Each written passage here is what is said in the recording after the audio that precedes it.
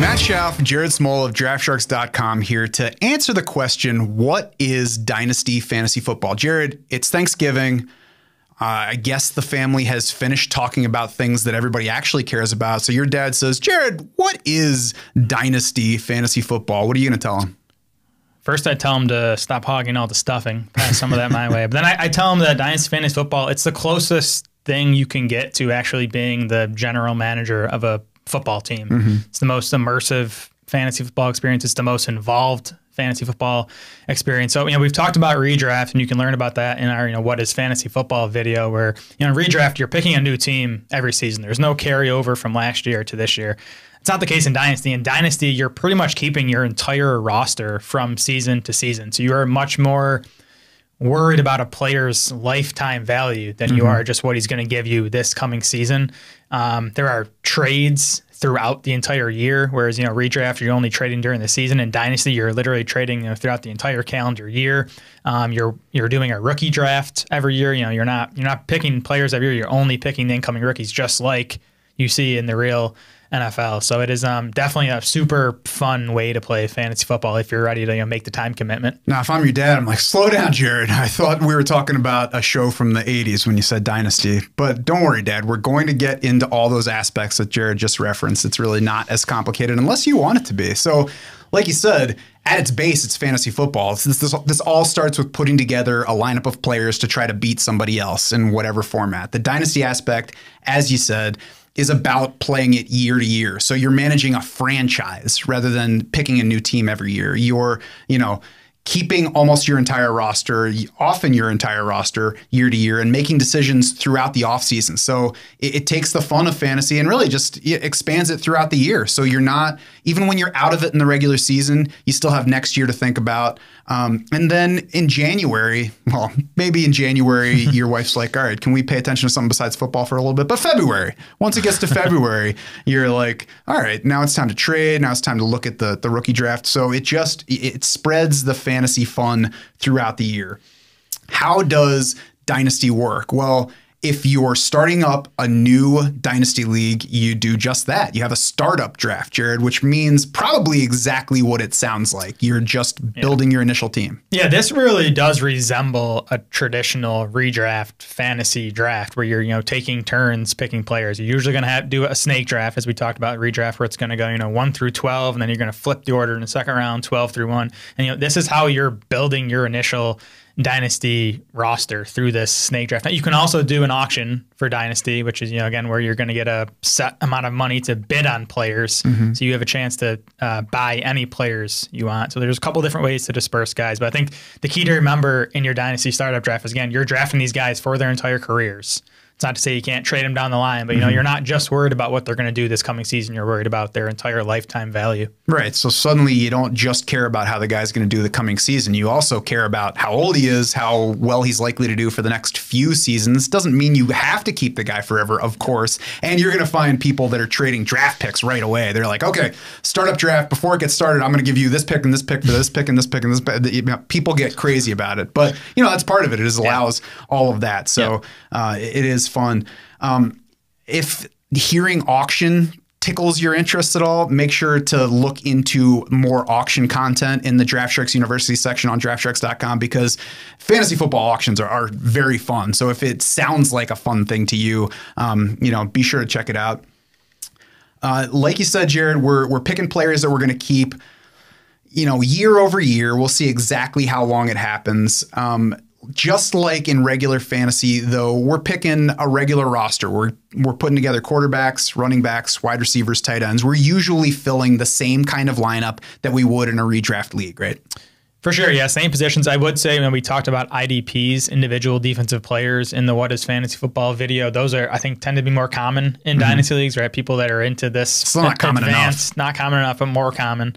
I do think it makes sense if you're into fantasy enough to play Dynasty, you should probably be doing it with the defensive players. I think the one difference between Dynasty and redraft when it comes to rosters is Dynasty rosters just tend to be deeper. In redraft, you're usually talking 16, maximum 20 guys on your roster. 20 is almost the minimum for Dynasty. You'll see 30-man rosters, 40-man rosters. Dynasty leagues are more likely to have IR spots where if someone is out for the season, again, In redraft, if they're out for the season, dump them. You have no need for him anymore. In Dynasty, especially if it's a younger player, you want to keep him for future seasons. So you will have IR spots where you can just stash those guys. They don't count against your roster limit.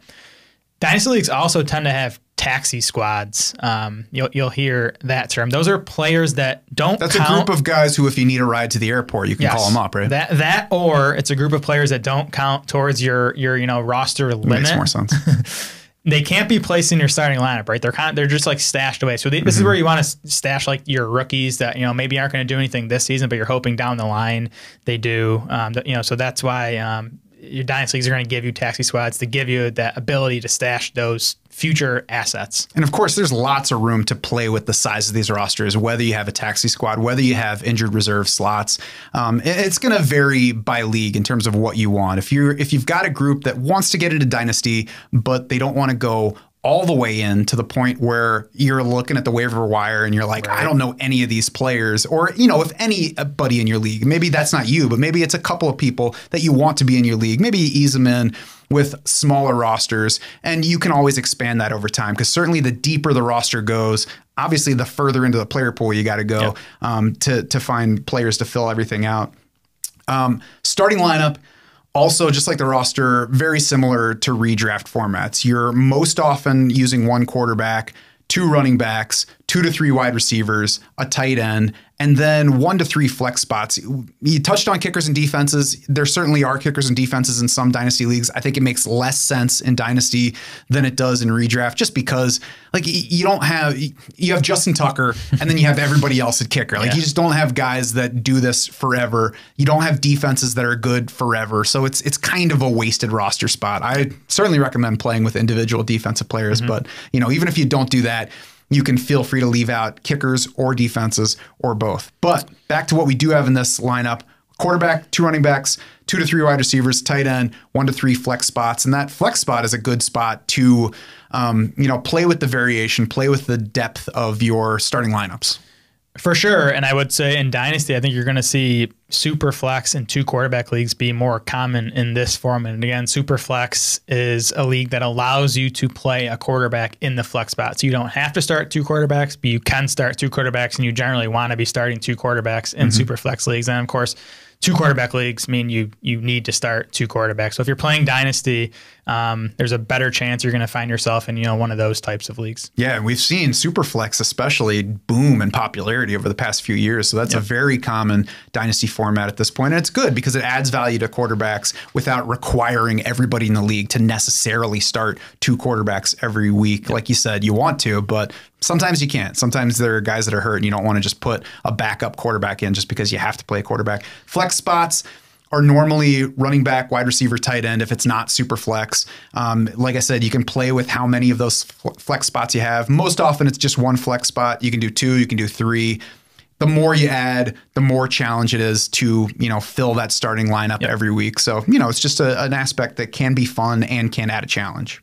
For sure, yeah. And I think if you do have deeper rosters in Dynasty, it probably makes sense to start a few more guys, right? Kind of use that depth that you're stashing on your bench. I'm all for adding depth without adding crazy depth. And I love doing it. I would much rather do like 3 flex spots than adding 1 extra running back, because then you're requiring everybody to play that 3rd running back. You're going to have pretty wide variation in who has enough running backs to fill that spot every week. But if you have 2 to 3 flex positions, that opens up the whole pool. It lets every team play somebody that they like better than forcing somebody into, say, that 3rd running back role. If you do play with IDPs, lots of room to vary the starting lineup there. We won't get too far into that here just because it's, like I said, it's still not common enough, but it is fairly common. So you generally want to have at least multiple starters from each of the position groups. The position groups being defensive line, linebacker, defensive back. So if you have anything short of 6 starters, you're probably underplaying it. And then, from there, there's plenty of flexibility. Just keep if you have this mindset that we don't want to have as many defensive players as offense, just remind yourself that everybody on a defense is in play for fantasy. On offense, there are 5 players in every play at the offensive line that are not accumulating any points. So there are more players in that pool on defense than there are on offense. Yeah, if you're going to do IDP, do IDP. Don't skimp on it. So the Dynasty season, this again, it plays out like most redraft leagues do, right? Where you're generally going to have head-to-head matchups where you're setting your starting lineup, you're facing another team in your league. Team that scores the most points that week gets the win. The other one gets the loss. You're going to, at the end of week 13 or 14 or whatever, you're going to decide on, 4, 6, or 8 teams generally make the playoffs. And, just like the NFL season works, you're going to, get to week 17 typically and have your Super Bowl. There are dynasty leagues that also use total points, though, if you're more interested in that, where you're not facing anyone each week. You're just accumulating total points, and most total points at the end of the season wins. If you're just looking for a format that's fair above all else, though, you're probably in the wrong place. Playing fantasy football. Yep. People want to show they're better than somebody else as often as possible. But yes, there is that aspect if you do want to chase fairness. It's certainly fairer to go total points than head-to-head. And, the big difference here between Dynasty and Redraft is that you stay engaged throughout the year. Even if you have no shot at the playoffs, you're still building something for next year or deciding whether you need to rebuild. So you can be trading with a contender. You can try targeting their rookie draft picks. You can try to see if there is a young guy or two on their roster that's not really serving a purpose for them, but that can be a lot more valuable for you. So it's a way to not only stay engaged throughout the calendar year, but it keeps you more engaged throughout the NFL season. In a typical redraft league, you're absolutely going to have 2 to 3 people at least who by, late November, December, just not paying attention. And even for agency, waiver wire, you're going to stay active there, right? Because even if you're out of it for this season, that running back you pick up in week 15 might be a contributor for you down the line. So it definitely keeps owners engaged all season long. Final point I think about the regular season to mention with Dynasty is just like in the NFL, your finish in the standings determines where you're picking in next year's draft. So the winner of the league will have the last pick in the draft the following year. Whoever was the worst team in the league is going to have the first pick. Unless you guys have like an arm wrestling tournament to determine that, but you're an outlier of a league if that's the case.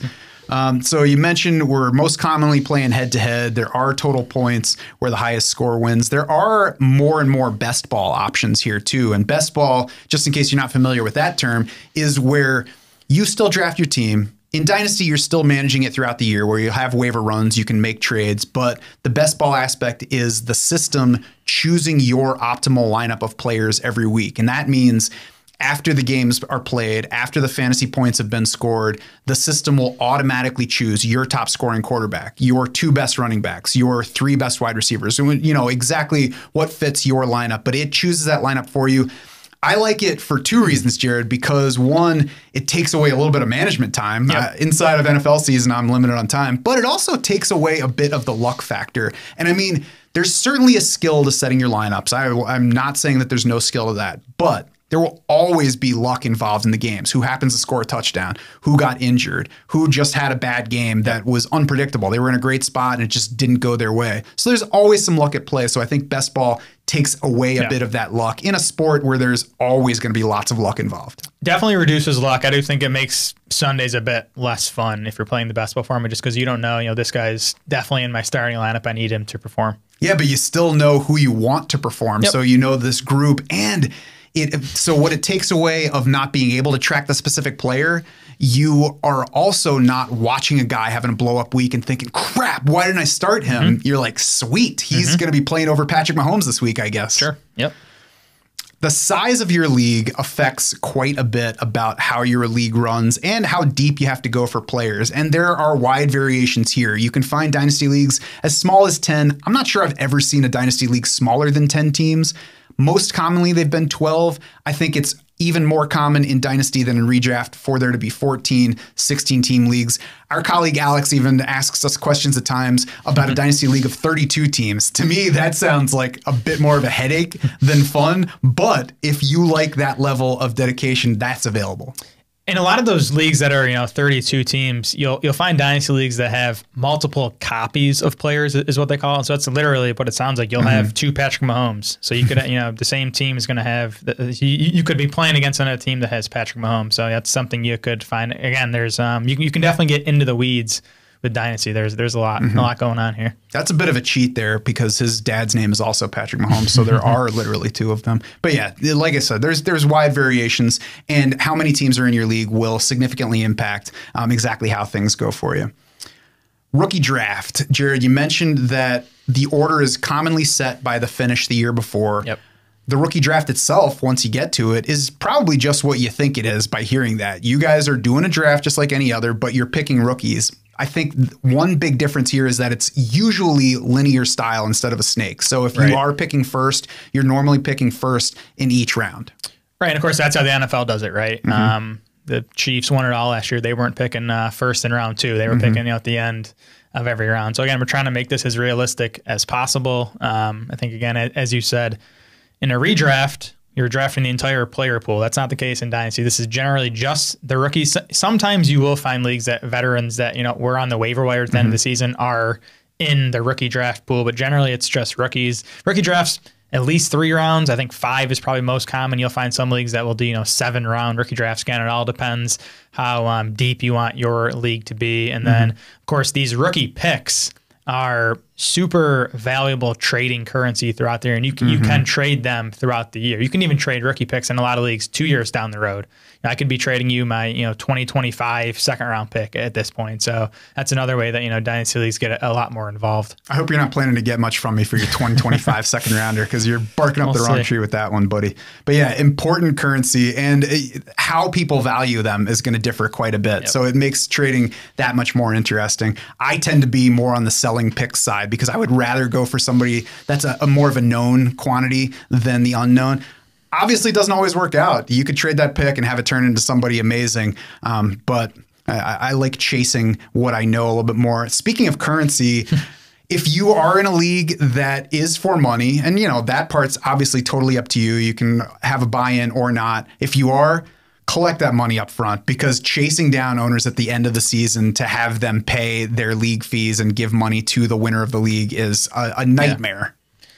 Well, I think in Dynasty too, generally you want to be collecting money for the year out in advance, just to keep people committed. You have more responsible friends than I do, I guess. Well, that's another story. But because you can find owners that will totally sell out, right? They'll trade all their picks. They'll trade all their young players for like guys that are going to produce this year. They'll win the league and then they'll just bolt. Whereas if you make someone pay for, both this season and the coming season, that at least kind of, makes them more committed to, treating this as a dynasty league that it is. Yeah. At the very least, it's something worth keeping in mind as you're planning out every aspect of this dynasty league. If you are starting one new, or even if you have one that's existing and you're just trying to figure out how best to run it going forward. Speaking of how best to run it, we do have some favorite places to play Dynasty. We've played them across formats at this point, and these are some of the sites that have worked out the best. Sleeper is a great one for playing Dynasty. It's free to play on, so you don't have to, make part of the league fees paying for that league on there. There's excellent support for the Dynasty format on Sleeper. They're constantly working on it. They are responsive if you have issues, so that's good. There is flexibility to the settings.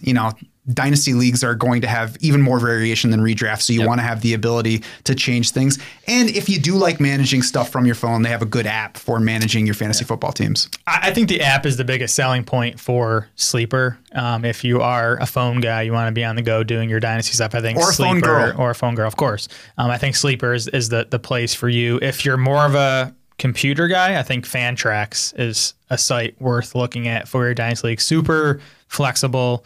It's also free, very clean website experience. So I think that's kind of the key difference there. I think Sleeper and Fantrax are both excellent for Dynasty. One other great thing that Fantrax does is you can actually import existing leagues. So maybe you have a league that you're playing already and you're like, I hate having this on NFL.com. You can import it to Fantrax and they have your settings right in there. And if you have any issues along the way, they're ready to help you iron out those issues. Jared, we've talked about playing for money. I think if you really want to play for serious money, and you can play a lifetime of fantasy and not play for quote unquote serious money, that's totally fine. But if you do want to play for serious money, FFPC, a great place to do that. They have lots of different Dynasty League options. They have best ball, they have super flex, they have various numbers of flexes, and they have a wide range of entry fees, as low as $100, as high as $5,000. I hope that at some point I'm at the level where I can pay $5,000 for a league. I'm not sure if I will at that point if I have that much money, but I would love to be at the point where I'm like, what should I do with this $5K? I think I'll toss it into a brand new Dynasty League. Whatever level you are at, you can find all of those available. And You can either have a group of people that joins a league together on FFPC, or you can just go join one. You can just find one on their website and say, I feel like adding a Dynasty league this year. I don't have 11 people that I can play with. I'm in for this one. FFPC has never had a Dynasty league fold either, so you don't have to worry about that, even though you're probably not going to know these guys you're playing against. Yeah, great customer support at FFPC, super clean, easy to use website. So that's definitely the place I go when I'm looking to get into a public Dynasty league. Yeah, even if I'm not throwing around $5,000 frisbees yet, I did last year, win, and I was like, okay, I'm ready to jump into something else here. Brought up FFPC, found a new Superflex league, jumped into that one, won some money there as well. So if you want to learn more about the Dynasty format and strategies for dominating that format, you can find lots more right now in the Draft Sharks University section on draftsharks.com.